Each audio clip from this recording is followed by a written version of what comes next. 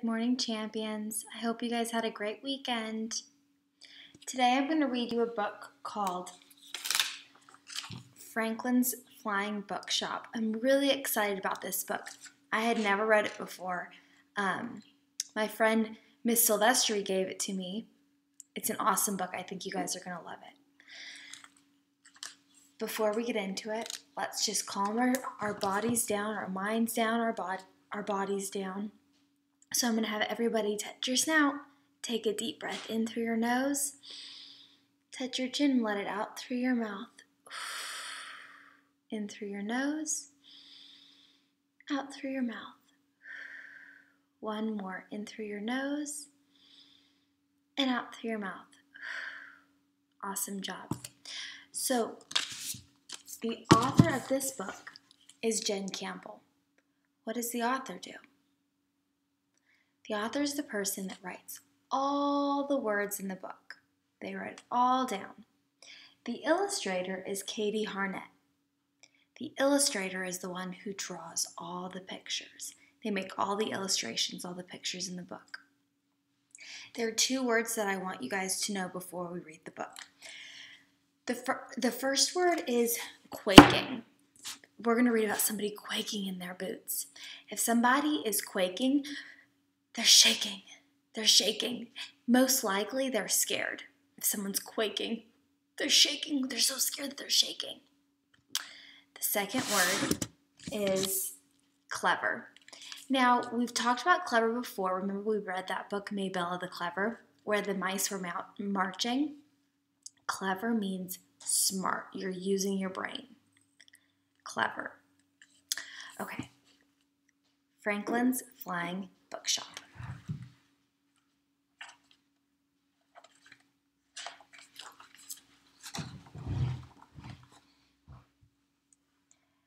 Franklin loves stories. Stories keep him warm at night. His front door is a bookcase that keeps out the wind. There are lots of books inside the cave that Franklin lives in. He likes to read them out loud for everyone to hear. Oh, see, he's reading to little mice that are up here listening, and bats listening in his cave.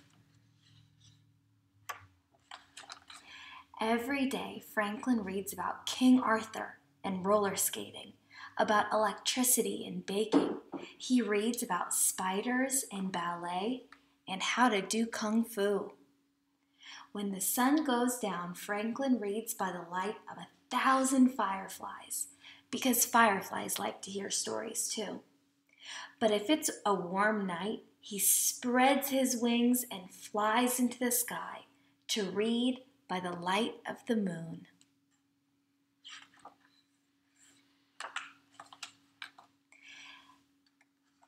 There is a village near Franklin's cave. Sometimes Franklin goes there, but it's always quiet and it's always empty. And he can never find anyone to read stories to. Okay, so we know it's not completely empty because we see people in here. How do these people look? Look at her. How do these people look? They look scared.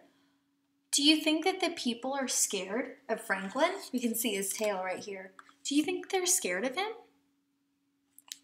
Why would they be scared of him? He seems like a perfectly nice dragon.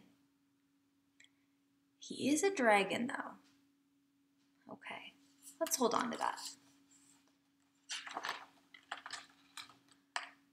So Franklin goes home and he reads about gymnastics and helps the bats in his cave set up a trapeze. Then he yawns very loudly and stretches his tail and climbs into bed with a cup of chamomile tea. He doesn't seem very dangerous. I don't think we need to be scared of Franklin. He sleeps tucked up under hundreds of comics and dreams about Vikings sailing over the sea. One day by the stream, Franklin sees a man. "Who are you?" cries the man, quaking in his boots. He's shaking in his boots. He's so scared. "I'm Franklin," says Franklin, and he holds out his hand. I'm a dragon who loves books, and I live in a cave. But the man drops his fishing rod and runs far away. So Franklin goes home and reads about music and helps the mice in his cave start up a band.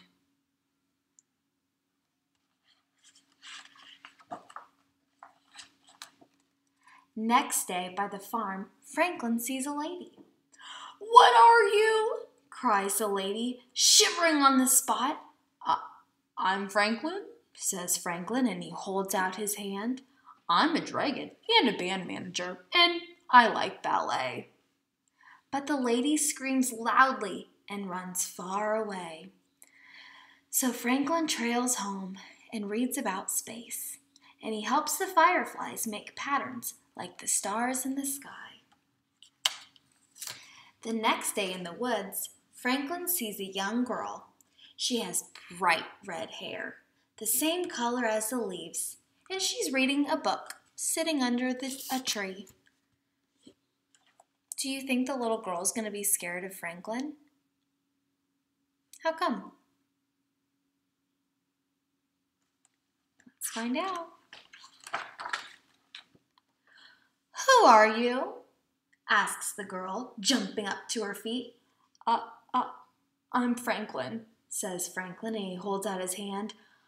I'm a dragon who likes stargazing and playing croquet.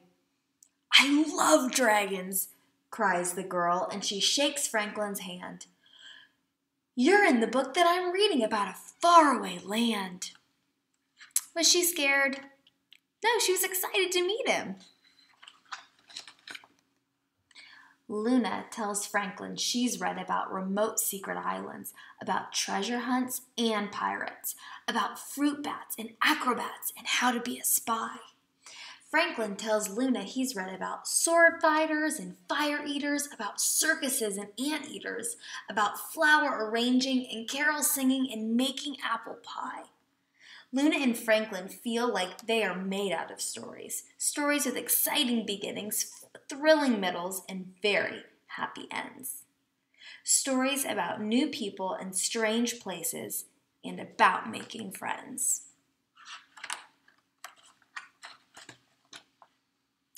They want to share their favorite books with as many people as they can. So they sit down and they come up with a plan.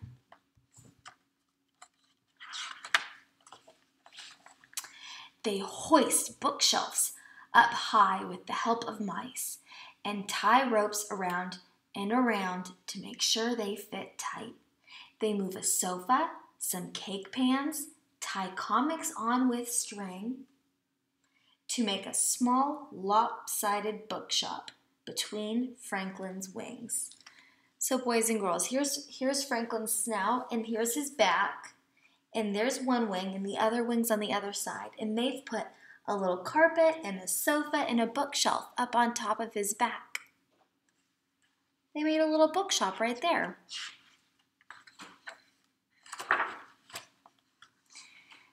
Everybody climbs on board. Luna holds her breath. The mice hold each other. The fireflies gasp and the bats cross their toes. Franklin bends down and runs as fast as he can. He sprints down the hill and spreads out his wings, and he takes off into the sunset with the help of the wind.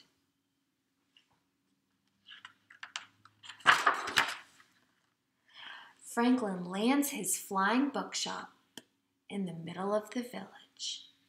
It's that dragon, cries the fisherman. What a monster, another cries. His name is Franklin, shouts Luna, a fierce look in her eyes. We built this bookshop together from the books in his cave. Franklin's kind, and he's clever, and he is my friend. So Luna's telling them, He's kind and he's clever. He's really smart and he's my friend. Luna's a very brave little girl. There is a small silence. Franklin shuffles his feet in the quiet street. It's nice to meet you, he says as he waves at the crowd who have stopped in their tracks and are listening now. We have lots of stories that we'd love to share.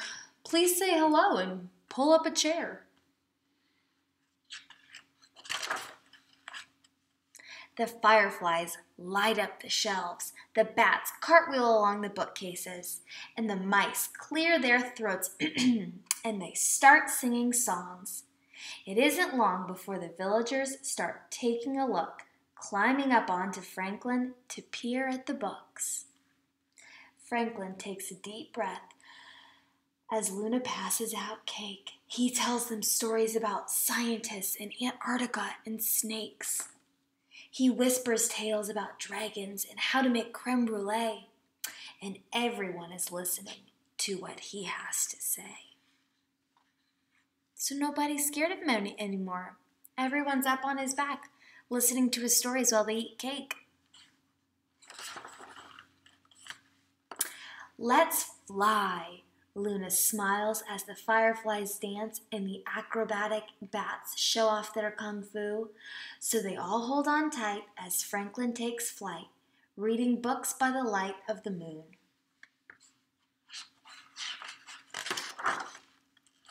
The end. I love that book. I am wondering, Franklin and Luna, they liked a bunch of different kinds of books. They love to read a whole bunch of different books. What kind of books do you like to read?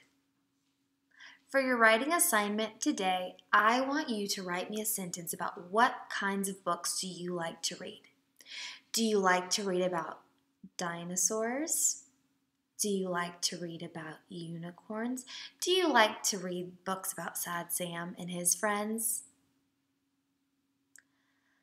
I don't know, I can't wait to find out. So when you write your sentence, I want you to sit down and do a really good job. You don't forget your big 3.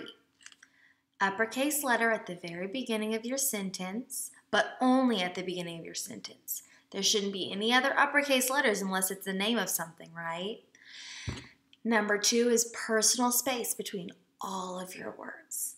And the third thing is a period at the end or an exclamation point. If you're writing a sentence that you want me to read it and say, I like to read about dinosaurs. If that's the kind of voice you want me to read it in, then put an exclamation point. But if you want me to use my reader voice, I like to read about dinosaurs. Then I want that period at the end, okay? I can't wait to see what you guys come up with. I miss you and I love you. Bye.